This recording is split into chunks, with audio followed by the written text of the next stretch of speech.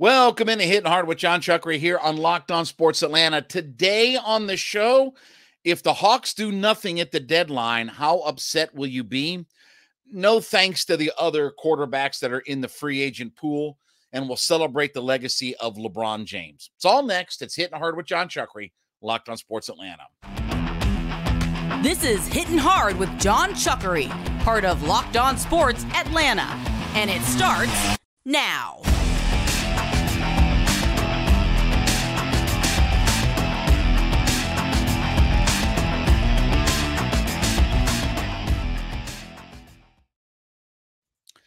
Hittin Hard is brought to you by FanDuel Sportsbook, the official sportsbook of Locked On. Make every moment more. Visit FanDuel.com today to get started. We ask you to head to YouTube.com, put Locked On Sports Atlanta into your search browser. When you get there, hit that subscribe button as we climb towards 6,000 subscribers. Be a part of the community. Leave us a comment. We are free and available to download on all of your favorite podcast platforms. Spotify, Apple Podcasts, whatever's your favorite, you can download us for free there. Roku and Amazon Fire, yes, we are actually available on those platforms as well. And then give me a follow on my personal Twitter page at JMCH316. So as we are, I don't know, a little bit more than 24 hours away from the trade deadline, here's the question for you. How upset will you be if the Hawks do nothing at the trade deadline? And, I get all of these mixed messages and signals, okay? Jarvis Landry is going to be really active at the deadline. The GM. I got all confused now, but our GM's going to be active at the deadline, and Landry Fields, excuse me. Our GM's going to be active at the deadline. Well, then he's not going to be active. Okay. Then, John Collins is going to get traded. I've heard that from a couple people. Then it's, GMs aren't picking up the phone because of the $75 million that's still owed to him. Well, Bogey's going to move. Well, then it's, Bogey's going to move in the summertime if he picks up. There's all of these mixed messages. So here's what the reality is, okay? Whether they want to move Collins or don't want to move Collins, whether they want to move Bogey, don't move Bogey, whether they're going to be active and all active, this may be above Landry Fields' pay grade, or what's Tony Ressler's son's name, Nick Ressler. This may be all above their pay grade, first off. This may be a situation where Tony Ressler either wants to get in the luxury tax or he doesn't want to get in the luxury tax. Now, they're going to go in the luxury tax next year, even if they just kind of hold serve, right? Let's just say that you keep everybody in place. And even if you deal Bogey over the summertime, they're going to go into the luxury tax. DeAndre Hunter is going to go from $9.9 million up to $21 million. John Collins' salary goes up. Trae Young's salary goes up, right? Everybody's salary is going to go up. And yes, the cap will go up, but the cap is not going to outrun what the Hawks' salaries are. And so this may be a situation where Tony Ressler is going to be the ultimate decider on what they do. Now, the Hawks lost last night. Okay, we'll talk about that in just a second here, but I will say that they did what they had to do on the road trip. Would I've liked to have been greedy last night? Yes. But you look at, they did what they had to do on the road trip at 2-3 with this 5-game set out west, playing the non-California Western Conference teams, right? They did what they had to do. Now, last night was frustrating because you don't have Zion Williams. You don't have some guys that are, available to the Pelicans. DeAndre Hunter didn't play well at all last night, and it was just kind of stuck in the mud. Maybe they were just kind of at the point of, let's just wrap this thing up and get back home. Because they'll play tomorrow night at home against a team that they just beat by 30-something points, and then you got San Antonio, and you're at Charlotte. So 3 very winnable games that are coming up here, 2 at home, 1 on the road. Of course, we know Charlotte has already beaten the Hawks, twice? So you never know what's going to happen there. But Charlotte's not a very good team. So it could be 3 very winnable games. But now that we have this road trip under our belt and we're not going to play before the deadline and all that kind of stuff, what if the Hawks just stand pat? Look, the reality is that the Hawks aren't going to make a big splashy move. They're not going after KD. I mean, even if he is available or somebody like that, right? I don't even know that he's available, but they're not going to make a kind of a bold move like that and tack on another $50 million player to kind of gut their roster and have to add that salary on. So the Hawks were never going to be big movers and shakers. Maybe they would be more sellers than what they would be buyers, because realistically, if you're buying at the trade deadline for the Atlanta Hawks, you're not looking for a starter. You've got your starting 5, and that starting 5 is a pretty good group when healthy, when they play well together. I mean, all things considered, that's a good starting 5. So you're not trying to find a starter to wedge into that mix or whatever like that. You're probably adding a bench piece or two. I still think that they will tweak what their bench is, and they're not going to move AJ Griffin. I don't think they'll move Jalen Johnson. Like I said, they may move Bogey and they get some, a bench piece or two back or whatever like that. But I don't think that the Hawks are going to be all that active. And when I hear all of these things, first off, when I hear the blue checkmark media continue to tell me about that Collins is going to get moved, and I've watched him for the last couple of years not be moved or whatever like that, I start to not buy into the idea that he's going to be a deadline acquisition for some team. And I do understand, some teams think that they can fix a John Collins, right? But at what cost?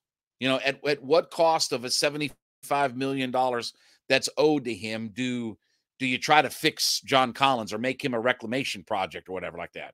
Because John Collins should be better than what he is. And we've talked about on the show the 4 years of lower field goal percentage. His field goal percentage has dropped for 4 years, 3-point percentage dropped for 4 years. Scoring has dropped, average scoring points per game has dropped for 4 years. So maybe somebody will take him on. But if the Hawks don't do anything, do I think that they are a championship team? No, far from it. And look, there's nothing about the Atlanta Hawks that shows you that they are ready to go on some kind of big run and be a championship caliber team. Can they hang with anybody in the NBA? Sure, they can. They can line their 5 up and hang with anybody in the NBA. When they play well and their offense is clicking and rolling, they can score with anybody in the NBA. They can put so much pressure on your defense. They can hang with anybody in the NBA. But those nights are few and far between.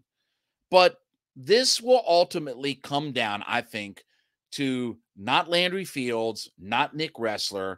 It's what Tony Ressler wants to do. What does he want to do?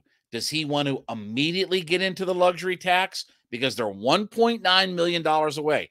And look, we keep harping on this, but this is what the reality of the Hawks are.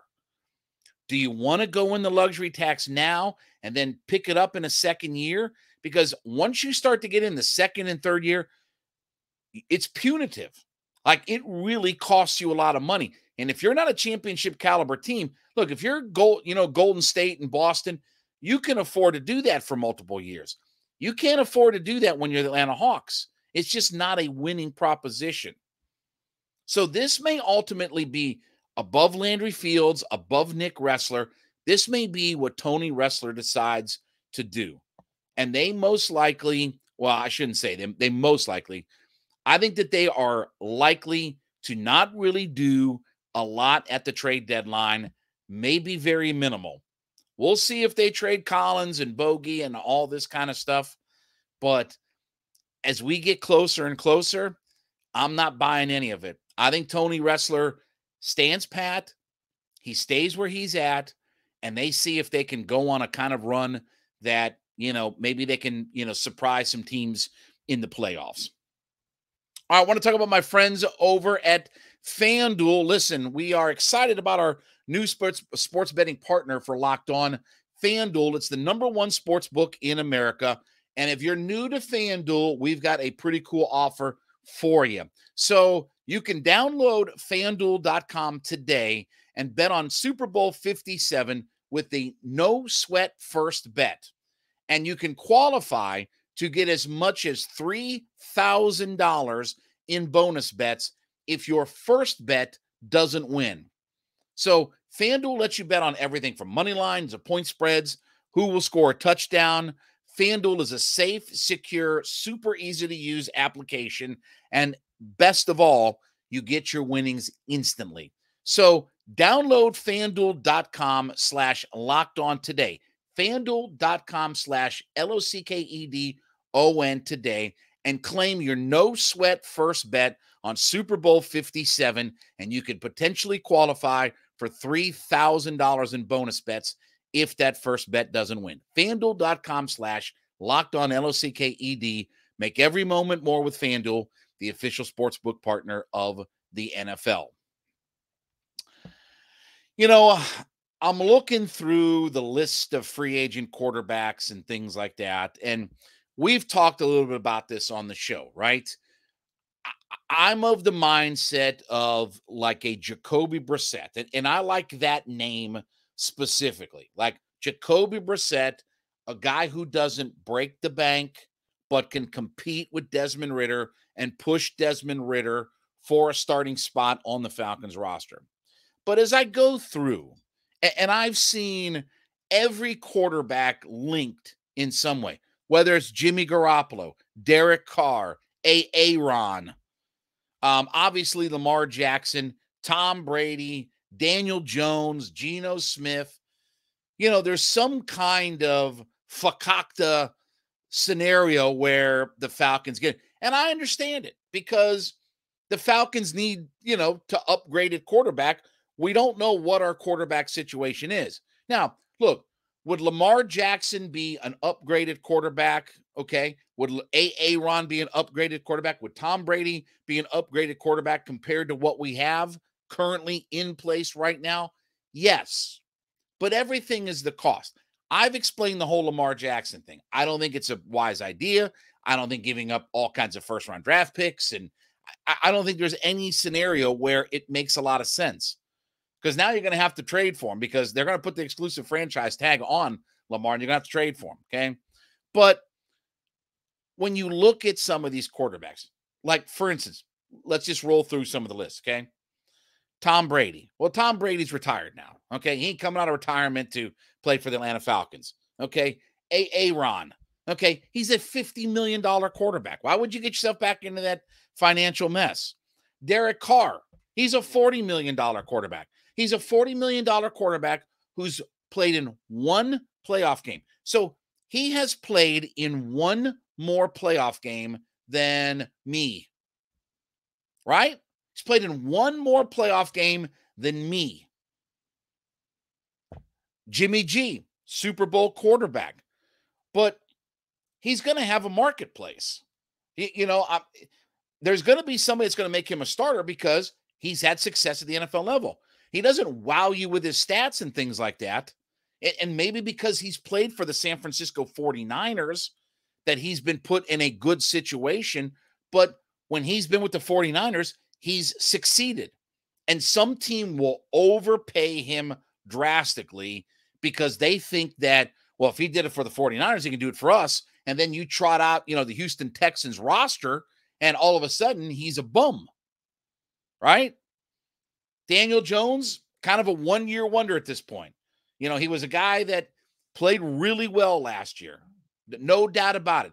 Played really well for the Giants, led them to the playoffs. But if you're the Giants, why would you allow him to walk away? Like, with all due respect, you're still searching for your quarterback. Why would you get rid of it? So the point is to all of this that I'm not wowed by any of these quarterbacks when you put it into a cost versus what I got to give up basis and all this. Like, yes, are some of these quarterbacks better? Jimmy G, Derek Carr, Aaron, Lamar, Daniel Jones, Geno Smith. yeah, they're better than what I have now. There's not really a dispute. But the cost of getting those guys, money, trade, capital, whatever, that I don't know. Look, again, it's the same theory I have with Lamar Jackson. We're not a quarterback away from being in the Super Bowl. We're not. If it's a matter of I have to roll the dice with Desmond Ridder versus giving up all of my draft capital, spending all of my free agent money on a quarterback that isn't going to drastically make me any better. Again, like a Derek Carr. Is he an upgrade? Yes. He's a $40 million quarterback who doesn't win enough in the NFL. He doesn't lead his franchise to big heights. So why would I want that guy? Why would I not want to go with a guy that, let's find out what he is. Let's find out what Desmond Ridder is before I start pulling the trigger on $40 million quarterbacks that, are going to cost you a lot of money, or capital and draft picks or pieces or parts or whatever.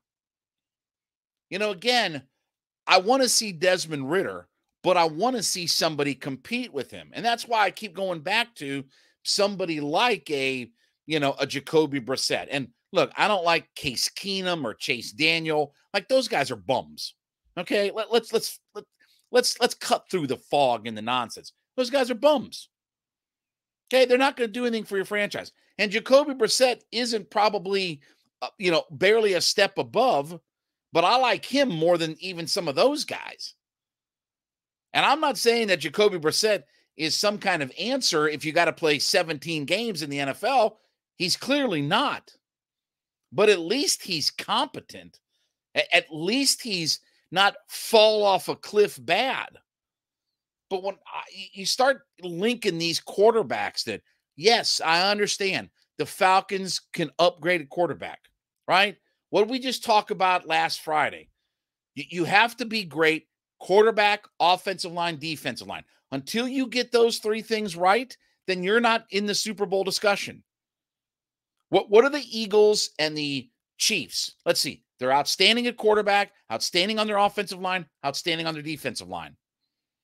Why are the 49ers in the position that they're in? Because they're outstanding on their defensive line, they're outstanding on their offensive line, and if they had an outstanding quarterback, they'd be a multi-time Super Bowl champion. Why were the Buccaneers a couple of years ago, a Super Bowl champion? Well, they were outstanding at quarterback, outstanding on their defensive line, outstanding on their offensive line. When you draft Tristan Wirfs and you have a guy that is first team all NFL in his second year, that's how you get outstanding. But anyway, set all that aside. But it's a situation where just for capital and what I have to give up and things like that, I'm not rolling the dice on these big quarterbacks that don't win. I mean, outside of Aaron, how many of these quarterbacks have won anything? Jimmy G has, and maybe, again, rolling the dice on him is risky because, with all due respect, the 49ers offensive and defensive line isn't the same as what we got. And by the way, we still have trouble pass protecting in our offensive line. Outstanding run blocking offensive line, but we still have trouble pass protecting. So I don't want any of these quarterbacks. Give me a mid-level guy that doesn't cost me $10 million, $10 million.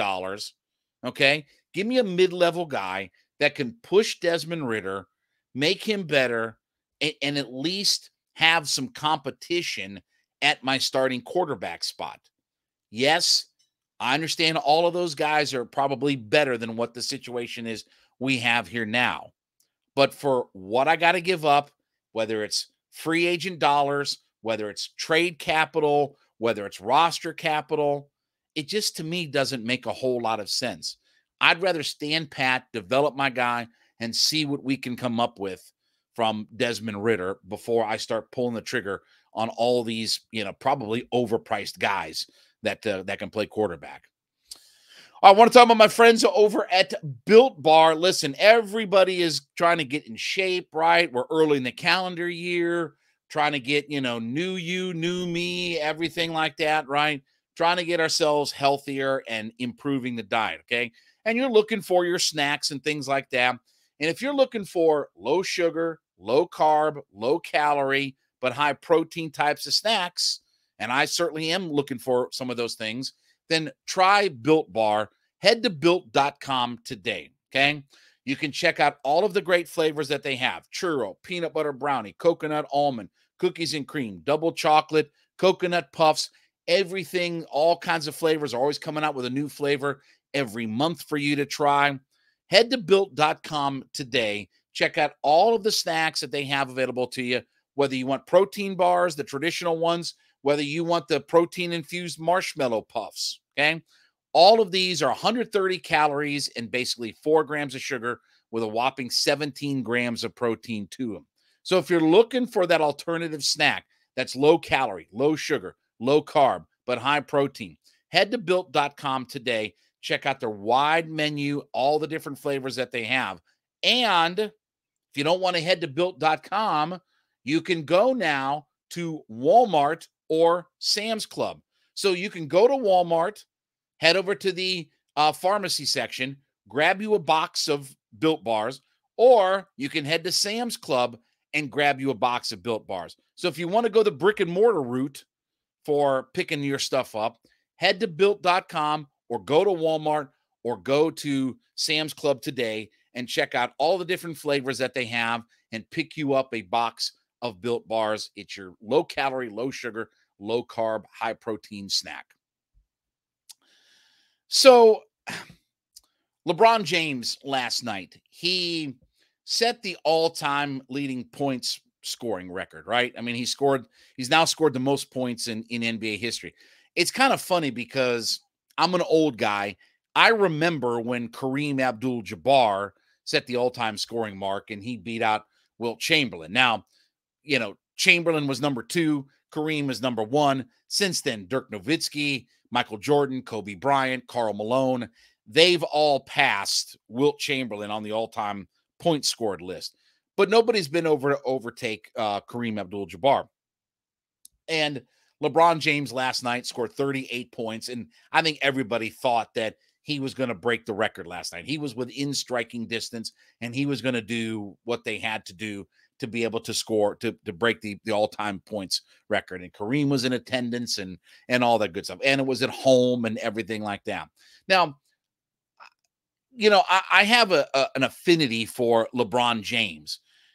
I'm originally from Canton, Ohio. He's from Akron, Ohio. So literally, it's 20, 25 minutes apart from one of the cities, cities apart and things like that. Obviously, I'm an old guy. LeBron's a little bit younger than I am, but I have an affinity for LeBron.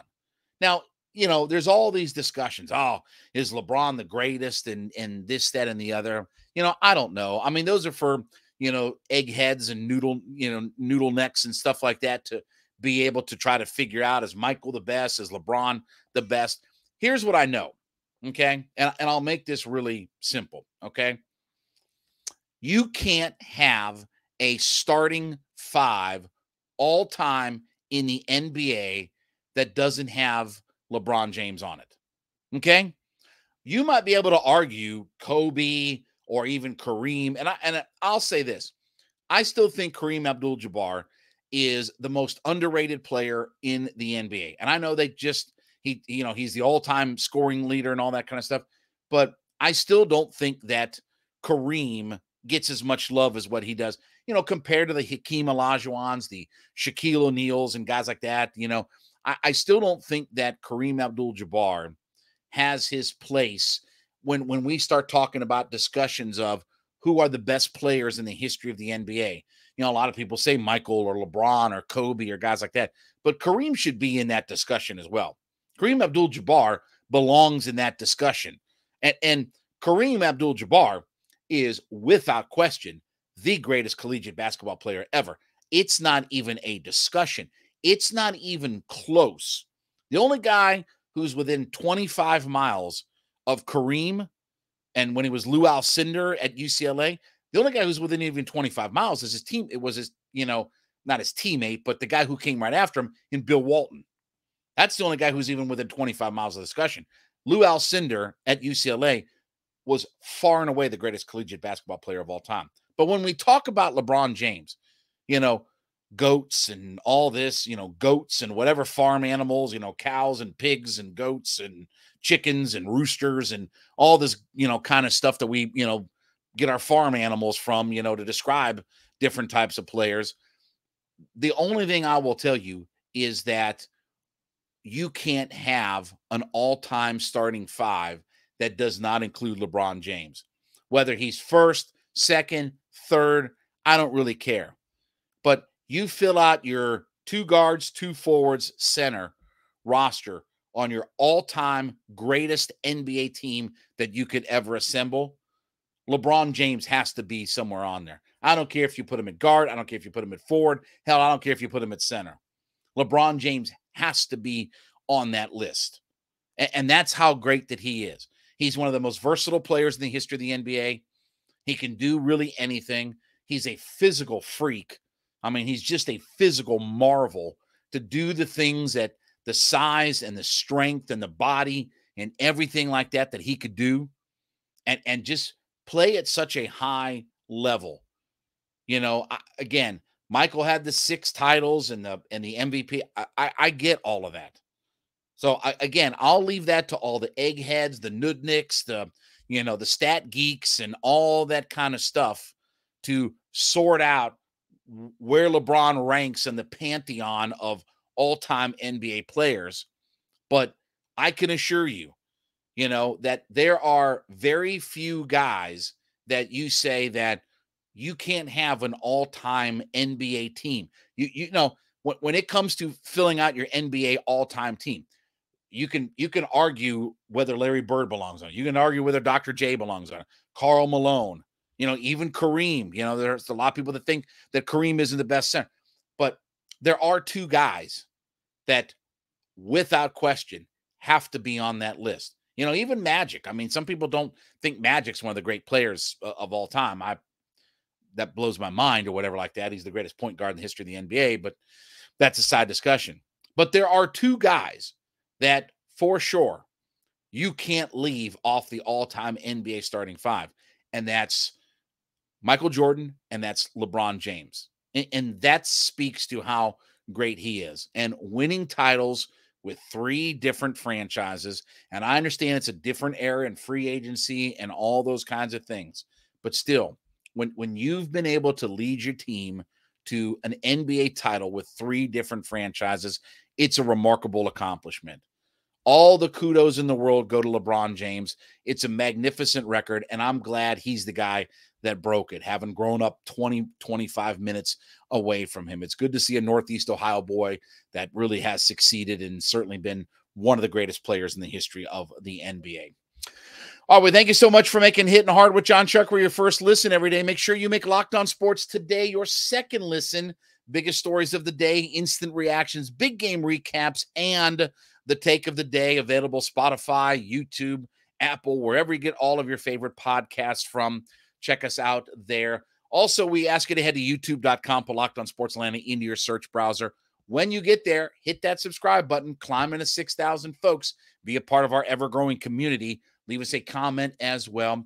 We are free and available to download on all of your favorite podcast platforms. So you can get the audio version, Apple, Spotify, whatever your favorites are. Download us for free there today. Roku and Amazon Fire. If you like those platforms, you can check us out there as well. And then give me a follow on my personal Twitter page at JMCH316. Back with you tomorrow. This has been Hittin' Hard with Jon Chuckery, Locked On Sports Atlanta.